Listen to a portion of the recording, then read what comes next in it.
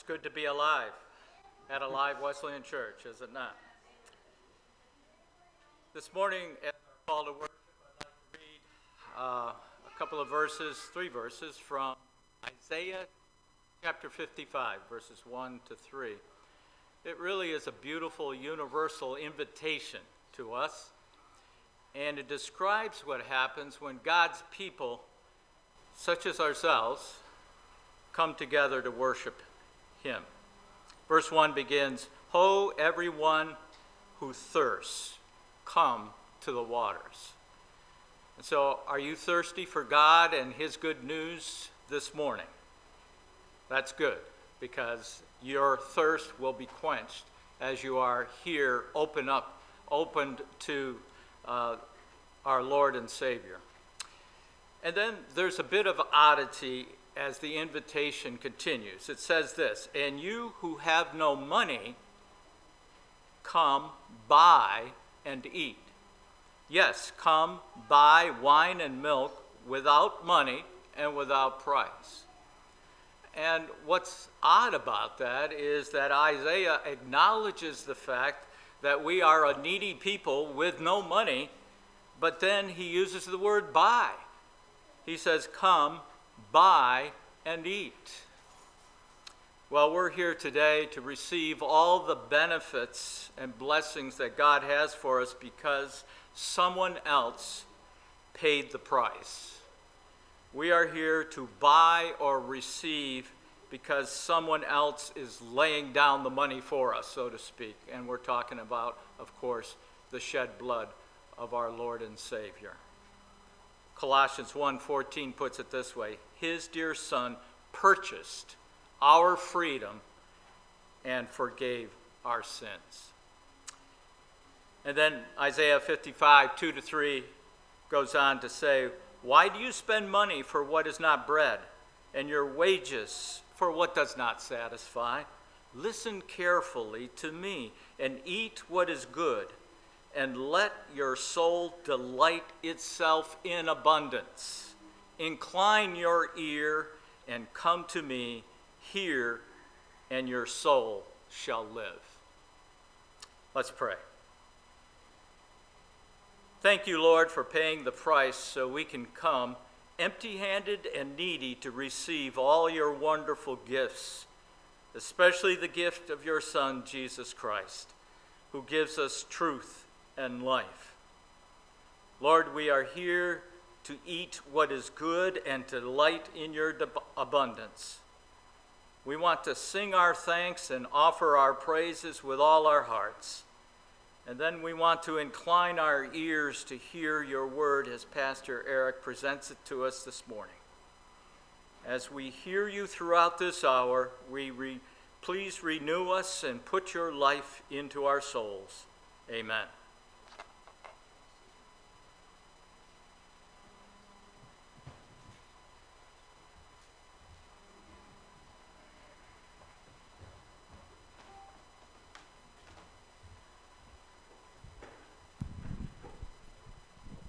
Good morning, and we do welcome you to Alive Wesleyan Church and our online congregation. We just ask that you continue to be blessed and be safe. And those that are able, please stand, and we're going to worship our Lord.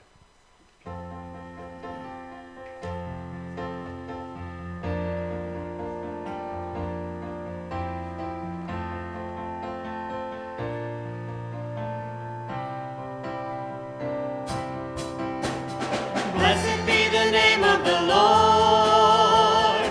Blessed be the name of the Lord. Blessed be the name of the Lord Most High. Blessed be the name of the Lord. Blessed be the name of the Lord. Blessed be the name of the Lord Most High. The name of the Lord is a strong tower. The righteous run into it, and they are saved. The name of the Lord is a strong tower.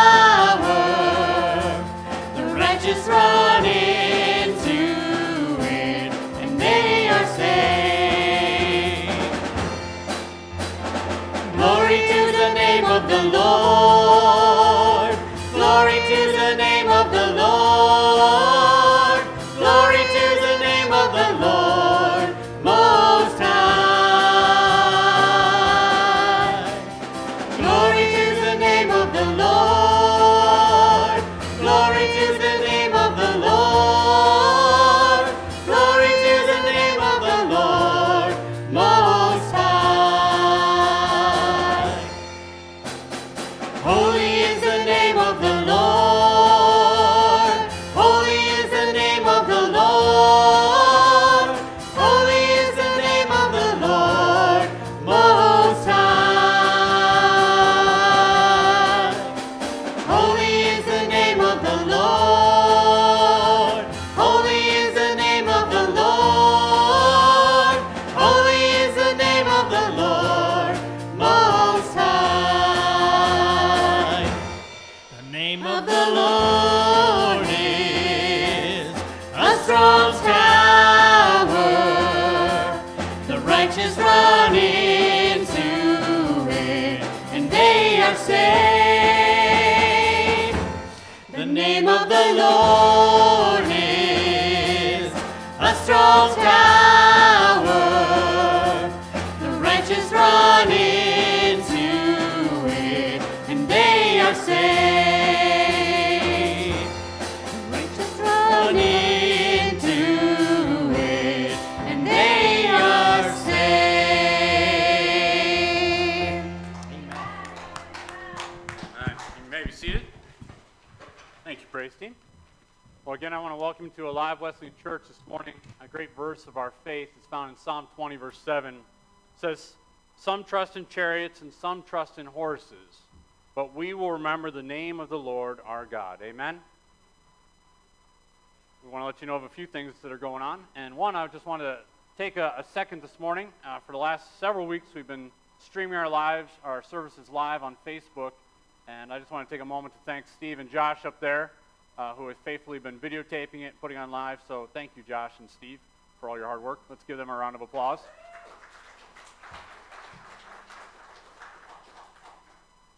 We also want to let you know of a few things. One is the Daily Bread is available. It arrived this past week, so we have Daily Bread if you want, if you're interested in that. We're continuing not to take offering during the Sunday morning services, but there's plates up here and boxes in the back and front, so you can throw your offering in that, or you can continue to give online. Don't forget about youth group. Youth group tonight at 5:30. Prayer meeting on Wednesday at 7 o'clock. And something to put on your calendar, our annual meeting is coming up August 16th at 5:30. That's a Sunday evening. We'll be talking about the budget, exciting things like that.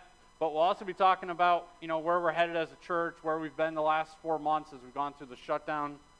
So it gives you an opportunity to come and kind of hear what's been going on and kind of where we're headed. So we want to invite everyone out August 16th at 5:30. All right, let's bow our heads with a word of prayer this morning. Heavenly Father, we do once again thank you that we can be in your house this morning. Lord, we believe this is your day, a day that you have made for us to be here, to speak to us. Father, we ask your blessing over this service, that you will even now just prepare our hearts to hear from you.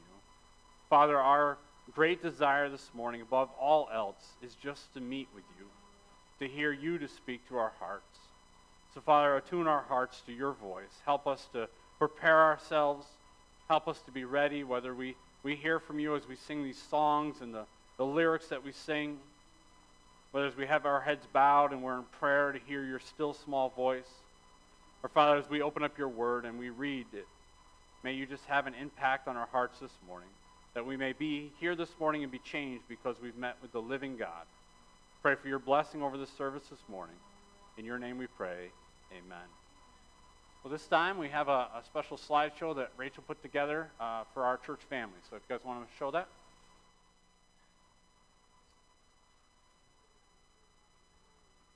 I was dead in my transgressions, wandering in sin.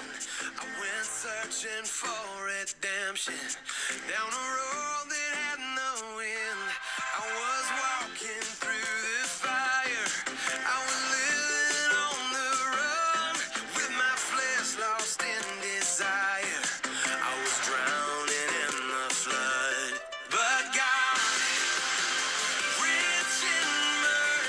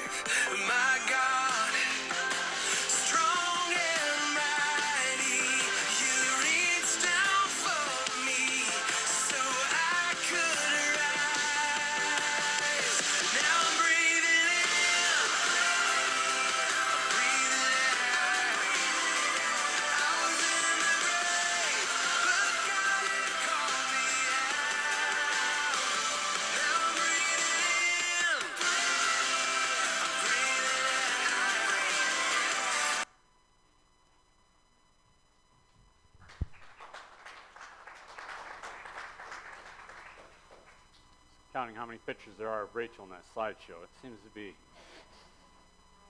But we do want to put that together because, you know, we are a church family, and I hope you know that. And we've certainly been through a lot over the last 4 months, and it's great to see so many of you back and to be together as a church family, to pray together.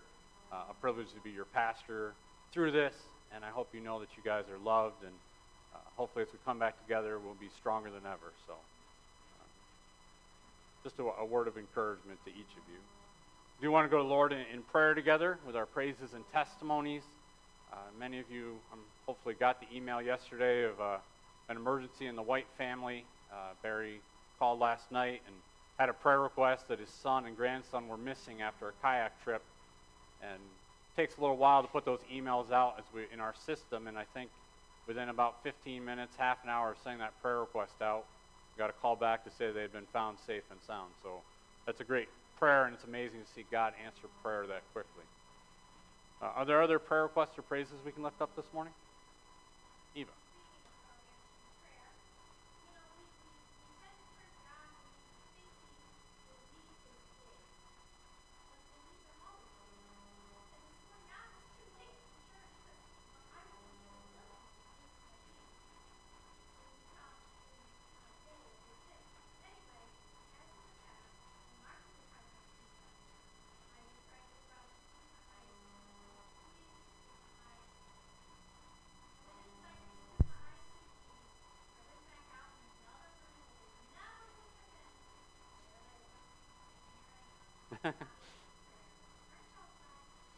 Amen. So this morning, Greg hid the keys.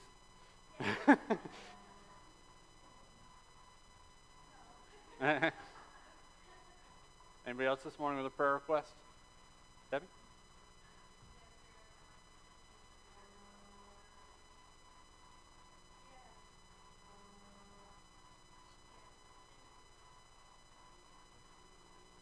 Mike?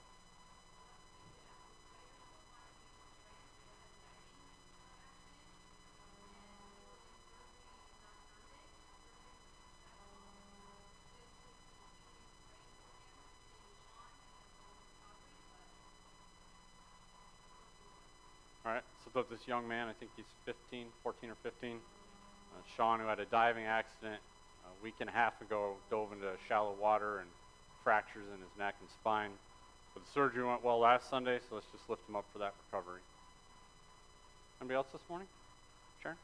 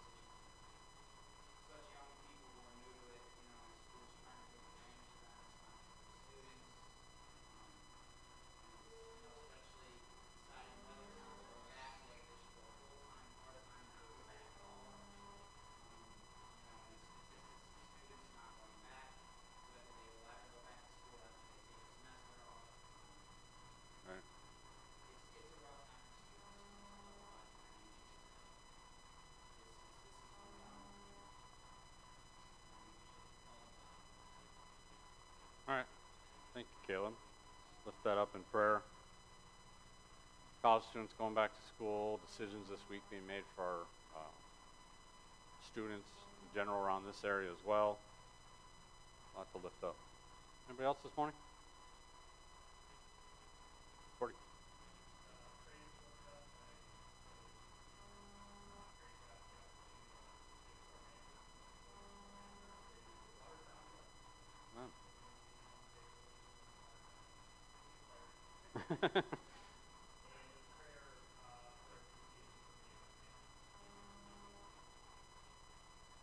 All right, praise Gordy with his new job, store manager up in Watertown, Hobby Lobby.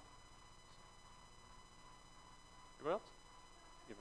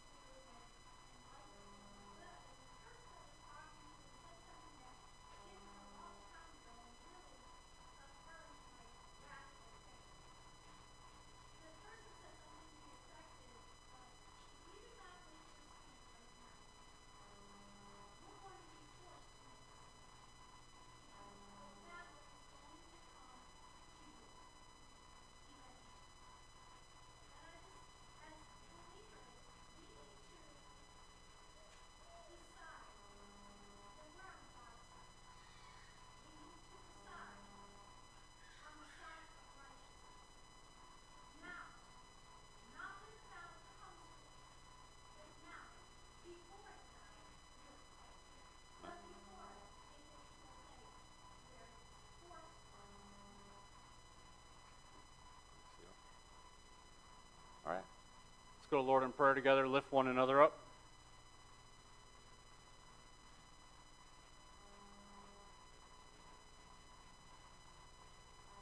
Heavenly Father, we do come before you this morning. We thank you that we serve such a wonderful and loving God. We thank you that we serve a sovereign God, the creator of the heavens and the earth. And Lord, as we go to prayer this morning, we are again reminded of the words of the Psalms that ask, where does my help come from? And Lord, with each of these requests, each of these burdens on our hearts, Lord, let us again be reminded that our help comes from you. That there is nothing too great for you. There's nothing that overwhelms you. There's nothing that even comes as a surprise to you. Father, help us to lean into you, to trust you, to have faith in you. Lord, this morning as we will in a minute lift up requests and burdens on our hearts, we begin by just reflecting on the testimonies we can have of answered prayer. Father, I am amazed last night that within the span of what couldn't have been more than 20 minutes, prayer requests went up for the White family. Desperate prayer requests for a young man and his very young son missing. And Lord, that within those 20 minutes that you answered those prayer requests abundantly. We thank you that Chad and Oliver were found safe and sound, that they were able to get back and be home and be safe, Lord. And we just thank you for hearing the prayer requests that were lifted up, for the peace and the assurance that you gave Barry and Cheryl and the family there, Lord. We just thank you for hearing and being at work. Father, we think of that huge request of this young family being missing, to Eva's request of missing keys, Lord, that you're a God that cares so much about each aspect of our lives, from those things that maybe we consider huge to the things that maybe the world would consider small. But Lord, you're a God that is intimately involved in our lives, and we thank you for hearing prayers and answering them. Father, that there's nothing too small that we can't lift up to you, that we have that relationship with you. Father, we thank you for answering the prayer request that Sharon brought up this morning, this elderly woman and the difficulty of transition and having to move, Lord. And what maybe at first seemed like a difficult transition and a woman that maybe seemed unthankful at the time, but now, Lord, has seen and become back and been thankful, Lord. So, Father, we thank you for answering those prayer requests.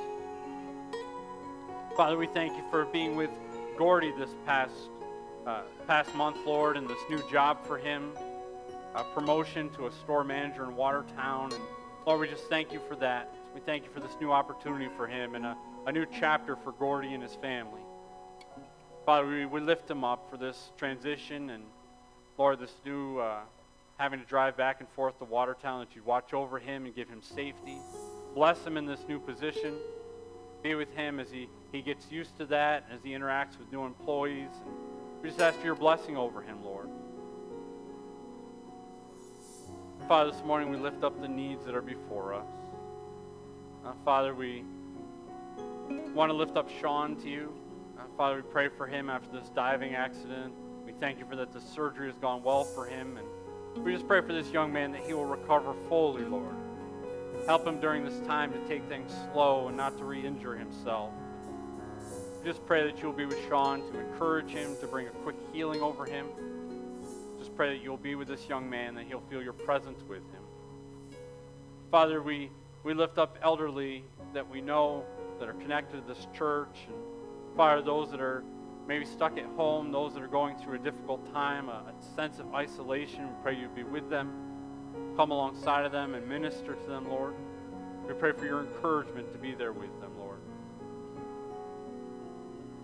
And Father, we lift up Caleb's prayer request to you this morning. Father, as we think of the college students and all they've had to go through over the last many months, Lord, that you will be with them. Father, we have focused a lot on the impact of a virus and what it's done. But Lord, we're seeing more and more the impact that it's having on people's mental health and the struggles of being isolated, the struggles of being knocked out of their normal routines, from the youngest of us to the oldest of us, Father. Father, we want to lift up the college students as they deal with this, as they face the prospects of maybe going back to online school or going back to actual classrooms. Father, I pray that you will guide them and direct them. We pray for their mental health, and Lord, that they would just have relationships, that they'd have people around them that would encourage them. Lord, that they would lean into you and sense your presence in their lives, and Lord, that you would just encourage them. We pray for the tough decisions that need to be made with finances, Lord. Father, we know in this country that going to college is not cheap, Lord. So, Father, I pray that you help them through this to make good decisions. Lord, we lift up Caleb and the decisions that he'll have to make, and pray that you'd be with him and encourage him through that. Give him just an enormous sense of wisdom and direction, Lord. Father, this morning we thank you for who you are, that you are a righteous God. And Father, as we said earlier, that some trust in horses and some trust in chariots, but we will trust in your name. And Father, as Eva's brought forward, Lord, help us to make the decision to side with you, O Lord, to know which side you're on. Father, to make our decision to faithfully follow you, even through the chaos of the world, Lord, that you are a good and loving God. Father, this morning as we continue in worship, we pray that you will inhabit the praises of our lips, Lord, that you'll give us understanding as we open up your word. Father, we thank you for this time of prayer, and we lift all this up in your wonderful name. In the name of Jesus Christ we pray. Amen. So I'm going to ask the praise team to come back up, continue in worship.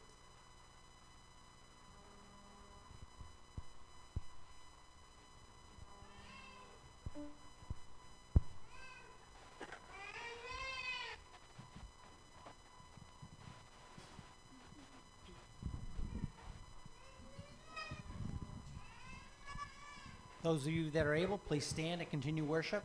Blessed be the rock.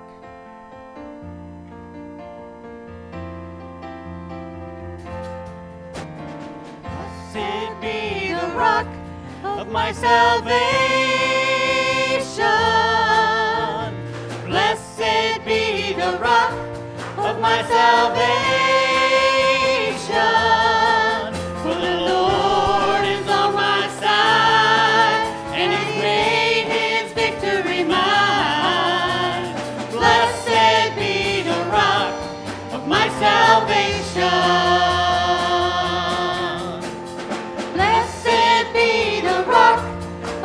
salvation.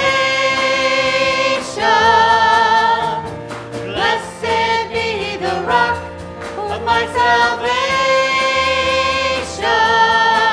For the Lord is on my side, and He's made His victory mine. Blessed be the rock of my salvation. Blessed be the rock. Blessed be the rock. Blessed be the rock. Blessed be the rock. Blessed be the rock of my salvation. Blessed be the rock of my salvation. Blessed be the rock of my salvation. For the Lord is on my side, and He's made His victory mine. Blessed be the rock of my salvation. Blessed be the rock. Blessed be the rock. Blessed be the rock. Blessed be the rock. Blessed be the rock.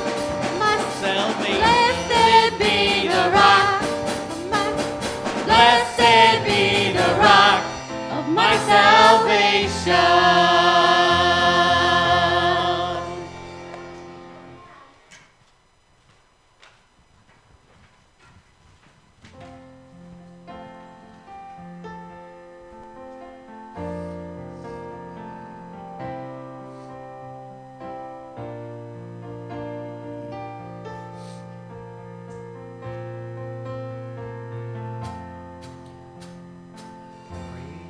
Great are you, Lord, mighty in strength. You are faithful, and you will ever be. We will praise you all of our days. It's for your glory we offer everything. Hands, all you nations, shout to God, all creation. How awesome is the Lord Most High. We will praise you together for now and forever.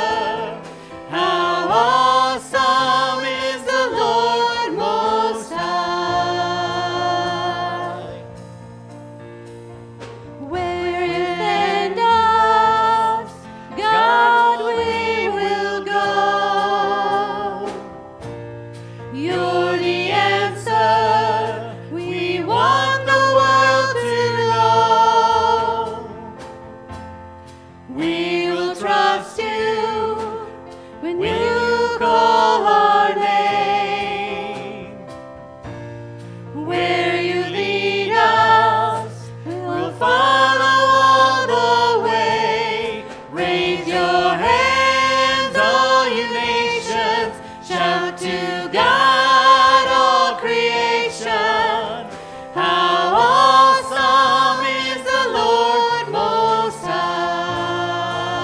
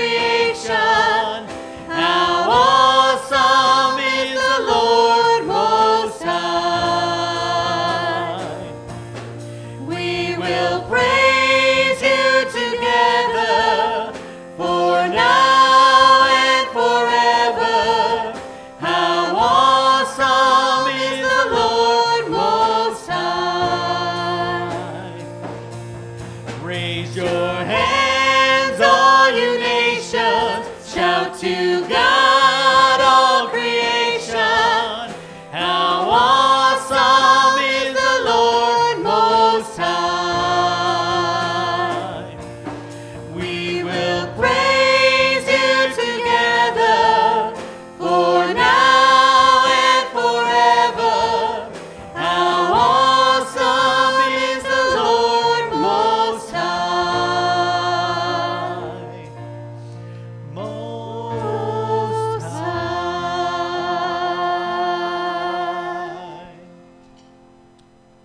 Amen. You may be seated. I encourage you to grab a Bible. Two Bibles in front of you or one you brought from home. Turn to the book of Romans this morning.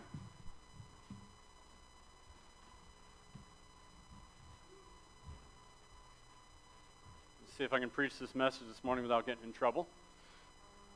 Romans chapter 13, 1 through 7. As we look at us and the state together. Romans chapter 13, 1 through 7.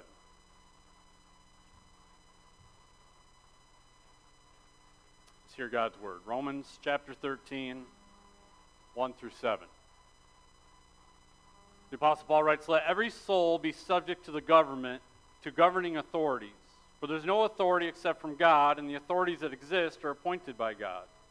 Therefore, whoever resists the authority resists the ordinance of God, and those who resist will bring judgment on themselves. For rulers are not a terror to good works, but to evil. Do you want to be unafraid of the authority? Do what is good, and you will have praise from the same. For he is God's minister to you for good. But if you do evil, be afraid, for he does not bear the sword in vain. For he is God's minister, an avenger to execute wrath on him who practices evil. Therefore you must be subject, not only because of wrath, but also for conscience sake. For because of this you also pay taxes, for they are God's ministers attending continually to this very thing. Render therefore to all their due, taxes to whom taxes are due, customs to whom customs, fear to whom fear, honor to whom honor." That God will help us through that passage this morning as we look at it. Well, you talk about getting more and more difficult as we go from week to week. You know, this week is going to be a doozy for some of you. Right? Last week, God told us to love our enemies. If our enemy was hungry, to feed them. If our enemy was thirsty, to give them something to drink. And it was challenging, right? And I know it's generated some conversation in some families around the dinner table, which is a good thing. Sometimes it's the things that make us uncomfortable are the things that force us to grow. Right? And God can use those things to change us. Well, today's entire sermon and these verses may make us uncomfortable. There may be some more uncomfortable conversations. I probably could not have scheduled this message for a better time or a worse time, depending on how you want to look at it, if we had tried to plan it, us and the state. Right? And this is the fourth message in this series, which began by us looking at us and God, and then we looked at us and each other believers inside the church, and then last week we looked at us and them, those outside the church. Well, this week we continue this progression. And a few things. One is I want to keep reminding you that this is not meant to be some kind of academic exercise. Right? Paul writes these things in Romans 12 and Romans 13 and beyond because he really wants us to live them out. Right? God expects us, if we really desire to be a true follower of Christ, to live these things out, right? This is no longer about words, no longer just a theology lesson. This is where the rubber meets the road. Are we living like a disciple of Christ? Not just talking like one. And secondly, I want to reinforce that each progression builds off of the previous instruction, right? You probably never just come to one of these and say, okay, you know, I got it. I can check it off the list. That one's all accomplished, and I don't ever have to worry about that one. Right? We probably have to keep going back, right? Our relationship with God, the very first one, is always something to focus on, and it helps us to navigate through the rest. Right? If you struggle with this one, go back to the very first one, us and God, and that helps us with us and each other. It helps us with us and outside unbelievers. It helps us with us and the state. You know, I kind of picture it this way. Imagine that you're trying to get up on the roof and you have this huge ladder in front of you. right? There's this tall ladder in front of you. How hard would it be if you just kind of skipped the first 4 rungs and just start with rung number 5? Right? It'd be kind of hard to get up there. And so Paul presents it this way, to look at it like a ladder. First I step on rung 1, then I go up to rung 2, I go up to rung 3, 4, and 5, and it helps me get all the way to the top. And that's how Paul is going through these relationships and the practical application in Romans, right? If you just came in this morning, or you did your devotions and you just open up your Bible to Romans 13, and it talks about us in the state, well, that may be difficult, right? If you think about last week, and if you just kind of walk in fresh and I say, well, I want you to love your enemies, right, that's a tough assignment. But if we continually build on a solid foundation, right, if we keep going back to us and God, that I'm offering my body as a living sacrifice, I'm transformed by the renewing of my mind, by the power of God's Spirit at work in me, then it becomes doable. When I begin to understand that everything follows, my love for other people in the church, my love even for my enemies, my ability to be subject to authority is all founded in God's will for His children. Right? His good and acceptable and perfect will, then I'm enabled to live this out, even as it is challenging. And today's message is challenging, right? If you think about our environment. Our passage begins with these words. Look at verse 1 again. Let every soul be subject to governing authorities. For there is no authority except from God, and the authorities that exist are appointed by God.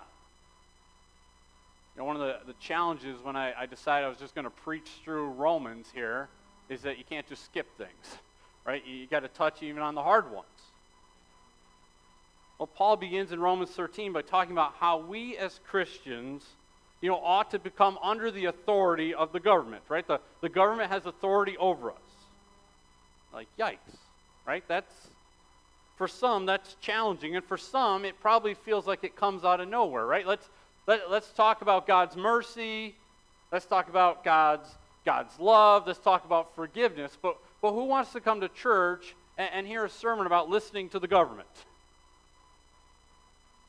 I'll tell you, for the modern Christian, this section of Scripture seems to jar us, right? Like it doesn't fit within the confines of the church.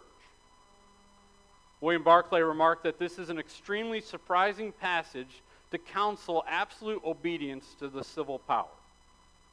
Right? We come to church and we hear a sermon. Okay, well, in week 1 he talked about God. Well, all right, I kind of expect that, right? And then he talked about loving each other inside the church. Well, that makes sense. I can listen to that sermon. Then he talked about loving people outside the church. Well, that's part of the Bible, so I can get on board with that. All that's what we expect as valid subjects for a sermon. But the government, what about separation of church and state, Pastor? You better not talk about this. We'll lose our tax-exempt status. Many feel that this isn't a proper church topic, and it's interesting that we can have that mindset. Right? Maybe some of you feel that way. I won't ask for a show of hands. But we also need to understand that this is a more recent thought, right? Especially in the American church. For years, from the beginning, the church and our faith has been connected and intertwined in this country.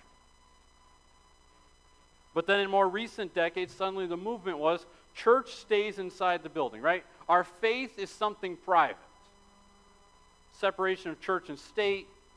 Christians withdrew. This is the state and that's the church, and the two shall have no impact on each other. Right? Certainly that was part of a movement to kind of departmentalize our faith to Sunday morning, right? As Christians, you could go to church on Sundays, but you better not bring your faith back to the workplace. You better not bring your faith back to the school. You better not bring your faith back to the voting booth. And many churches bought into that separation, even as far as encouraging Christians not to vote. I've heard pastors tell people you shouldn't vote. If you're a Christian, you better not vote. Right? That's a worldly pursuit. That's something the world does, but our faith is inside the church. And the American church has been great at this. With that in our minds, we come to this passage, and maybe it'll take a few moments, but it feels maybe unnatural at the very beginning, right? You open up Romans 13, he's been talking about love and doing good and all these things, and all of a sudden he says, let every soul be subject to the governing authority. It kind of seems like it comes out of left field, doesn't it?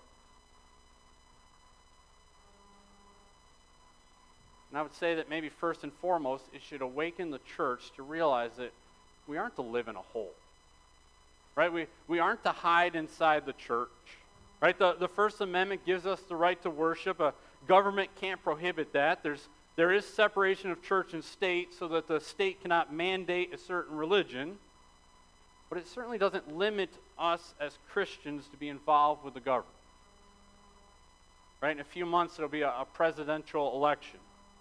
As Christians, we should be involved, not just for president, but with all levels of government, right? Christians should be informed and involved. We should be voicing our beliefs and more importantly, voting our beliefs, right? What are the issues? Like sanctity of life that are impacted by Scripture that should be governing believers, right? Those are something to be praying about. And I'll be honest, it isn't about going into the voting booth and pulling out my political party registration card to know how I should vote. It should be asking God, looking at Scripture, who should I be voting for? What is important? And here Paul calls us and he says, be under the authority of the government. And he states that the government received authority from God. All right, look at your Bibles at the next two verses. Verse 2, therefore, whoever resists the authority resists the ordinance of God, and those who resist will bring judgment on themselves. For rulers are not terror to good works, but to evil. Do you want to be unafraid of the authority? Do what is good, and you will have praise from the same. In verse 2, Paul pulls out the therefore card. Here's God's command. He says, here is God's system. It isn't about arguing. He says, what is our response going to be? And I think part of it is you have to read it in context, right? It goes back to last week. Last week, he said this in verse 19, beloved, do not avenge yourselves, but rather give place to wrath. For it is written, vengeance is mine, I will repay, says the Lord, right? Last week, he talked about how it wasn't our job to get revenge. It was part of God, right? And part of God's tool for vengeance, or God's tool for justice, is the state. Right? He says that clearly in verse 4. For he is God's minister to you for good. But if you do evil, be afraid, for he does not bear the sword in vain, for he is God's minister, an avenger to execute wrath on him who practices evil. Now there's a lot in these verses. Right? In the Bible, God establishes three institutions. The first institution he creates is what? The family. Right? Genesis chapter 2. Then he institutes the government, Genesis chapter 9. And finally, he institutes the church, Acts chapter 2. Now, in all three of these institutions, we can see sometimes that there can be a struggle with authority, right? Sin impacts all three. Here, God speaks about us coming under the authority of the state, and he says, the state is a minister under God's authority. Right? Sometimes we have a hard time coming under people's authority, don't we? Certainly part of what he's saying is that God uses them to accomplish wrath or justice, like we talked about last week. Now, the first thing to see is that is not saying that as instruments of God's wrath, they themselves are holy, right? The same idea is in the Old Testament, right? God says, my instrument of justice, my instrument of wrath, he talks about the Assyrians, right? An ungodly pagan nation. He talks about the Babylonians. He talks about the Medes and the Persians. So we're not saying that the government is righteous, but it is saying that we're called in general to come underneath their authority. Titus 3:1, he writes to the church, remind them to be subject to rulers and authorities, to obey and to be ready for every good work. And you look at verse 3 with me, towards the middle, it says this, do what is good. And I found it interesting that in every single level that Paul has gone through, all these relationships, he always comes back to doing good. Right? When he In verse 2, when he talks about our relationship with God, he says, know what is the good and perfect will of God, and do that. In verse 9, inside the church, he says, cling to what is good. Last week in verse 17, looking at our enemies, he says, do what is good. See, that's what this section is about. And this is what we can struggle with, right? If you start to hear this sermon and your heart gets a little tense, and you start thinking about, well, I don't like the government, or I have a hard time with the government, take solace because Paul is not writing to the government, he's writing to us. Right? This section has nothing to do with the government as far as their responsibility. It has to do with us. Right? Paul did not write Romans 13, 1 through 7 and stick it in an envelope and mail it to Rome or to Caesar. He handed it to the church. And so, again, as we look at unbelievers, as we look at inside the church, as we look at the state, it has nothing to do with them. It has to do with us and our responsibility. The responsibility from God is upon us. I find it amazing, as I was writing this sermon, considering all that we've seen on the news for months and months and months, it's interesting. Warren Worsby, he comments on this verse in his commentary on Romans 13, and he wrote this in 2007, and he said this: we cannot riot in the name of Christ.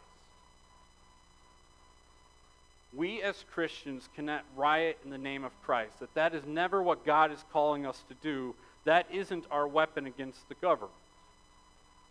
Well, you say, well, then what is? What am I supposed to do? Well, Paul addresses that.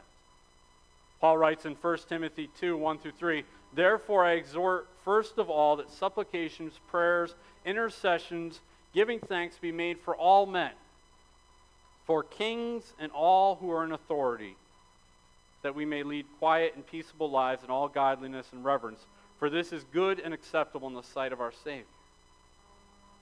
Right? Paul says we're not only supposed to be subject to the government, he says you are supposed to be praying for the government.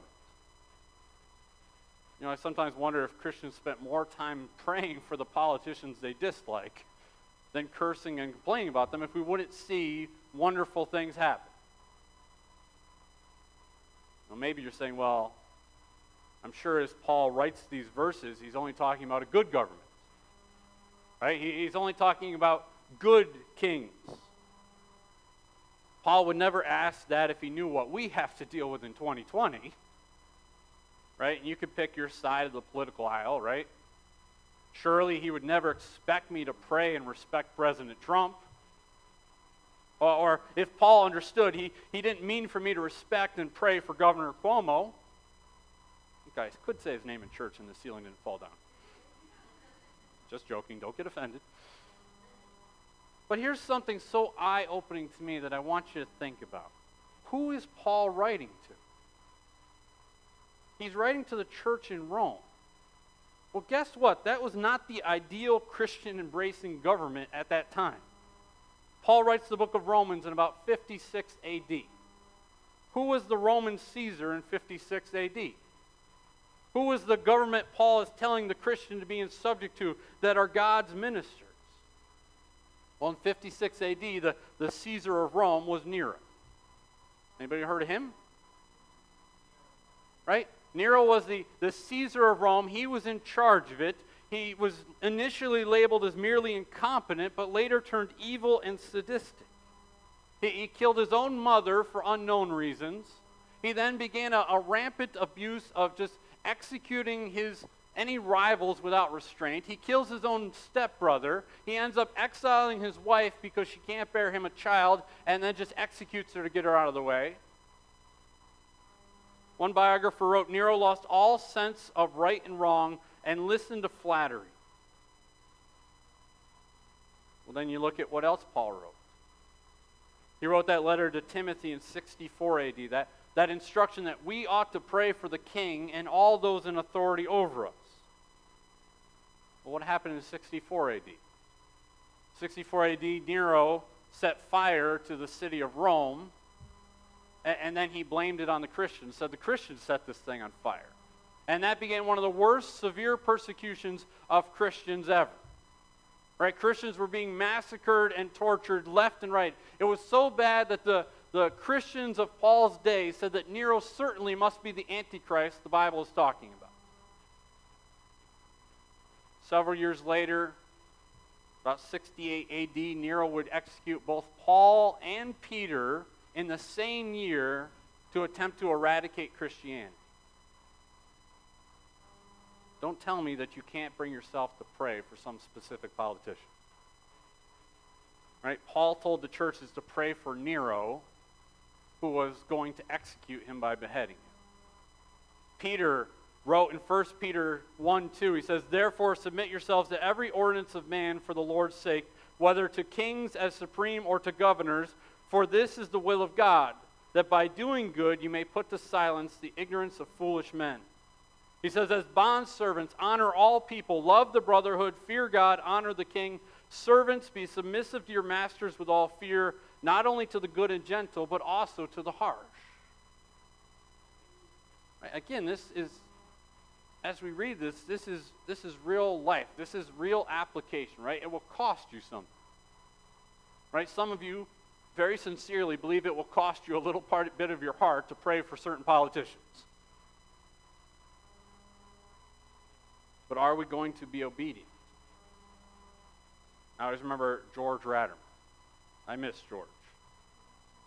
And George, if you knew George was all about this intersection of faith and politics, right? He was fervent in that we should be involved in politics.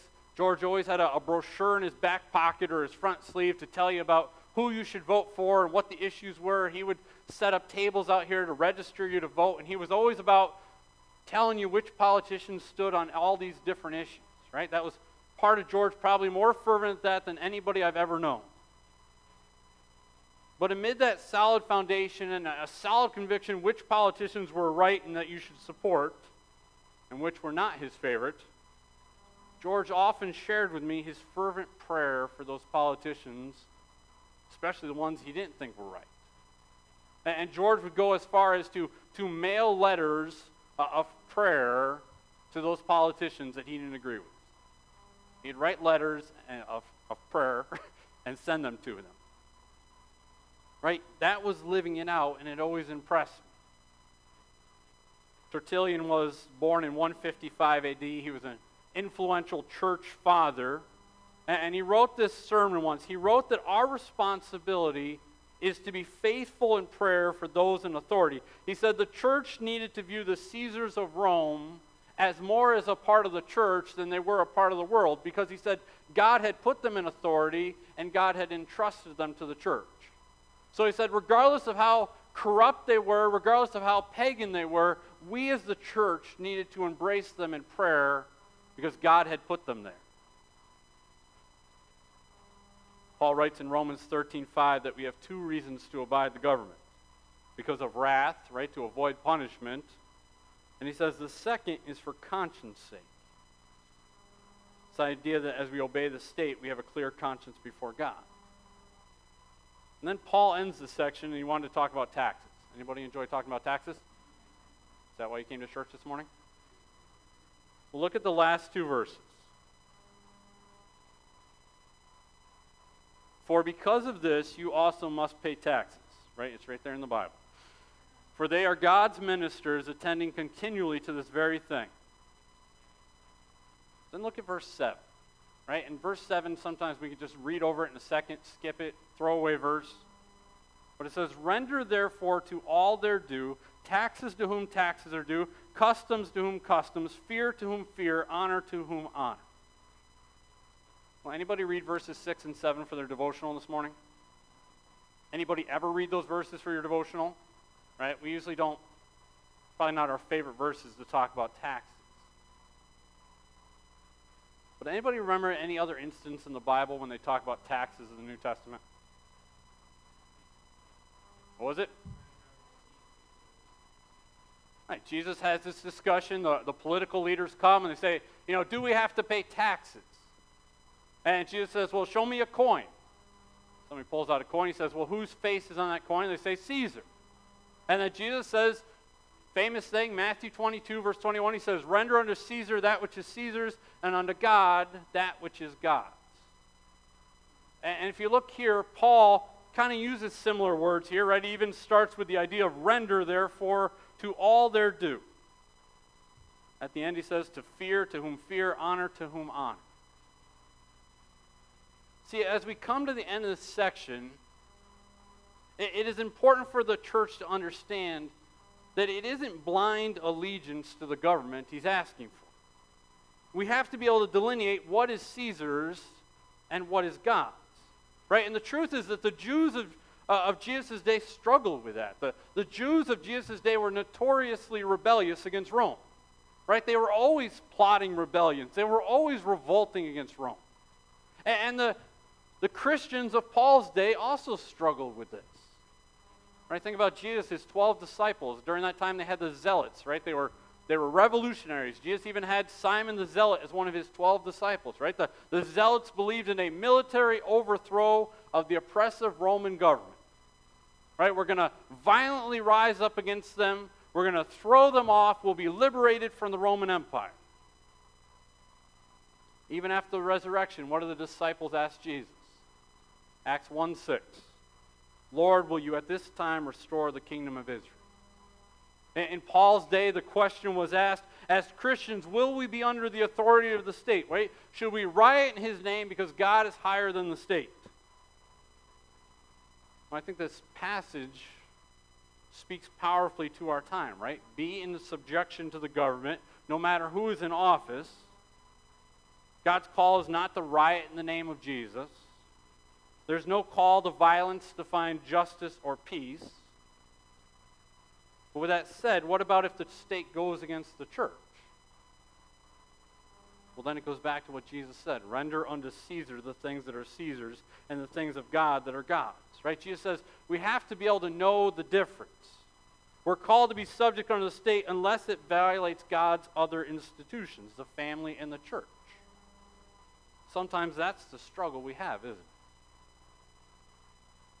Right? That's what we're dealing with in our country right now. How much can the state infringe on our right to worship? Right? One thing John MacArthur wrote this past week about this, he says, in short, as the church, we do not need the state's permission to serve and worship the Lord as he has commanded. Right? And the Bible gives us examples of that. Acts 5:29. But Peter and the apostles replied, we must obey God rather than any human authority. They say, well, we're called to be in subjection, but that's where it gets messy.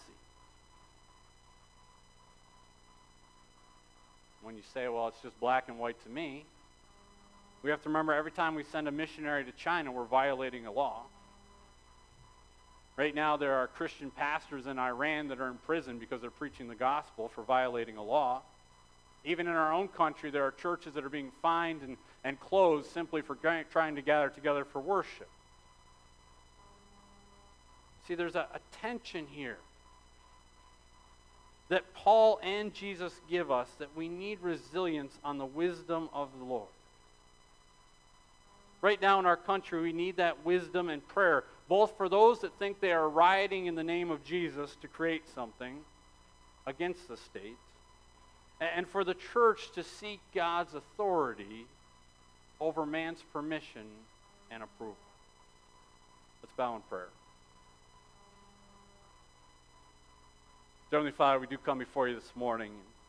Father, fully acknowledging that these passages may seem foreign to us and difficult for us. And so, Father, we come in humility, asking for your wisdom and direction. Father, when we think about what Paul is writing to a church in Rome that was suffering under an abusive dictator in Nero, Father, it should shame us if we aren't willing to pray for our president, if we aren't willing to pray for our governor and those in authority over us. Father, help us to have a heart that lifts these men and women up that are in our government, that you will guide them in righteousness and peace and direction. Father, help us not to be Christians who are just grumbling, complaining, and cursing those in authority over us, but to sincerely lift them up in prayer. Father, we pray that you will change hearts where hearts need to be changed, that you'll give them wisdom where they need wisdom. Father, we pray for our country, that you will just guide it back to you, bring revival to it. But Father, as we sit in the church and we pray for revival, help us to recognize that revival begins with each of us. That morality will never be dictated by some law. Morality will not begin with some president or some governor. It begins with the church and the people in the church. Father, we think of the words of 2 Chronicles, that if the people who are called by your name will humble themselves, lift up their prayers to you, Father, that you will hear and do a mighty work. So, Father, as the church, as people of God, we do humble ourselves this morning. We pray for forgiveness. We pray, Lord, that you will bring revival. And may it begin with me. May it begin with each of us, Father. Lord, we pray that you will help us to take this passage into our hearts. Live it out, even if it is challenging. Give us wisdom and direction. We pray this in your mighty name. Amen. I ask you to stand as we close in worship.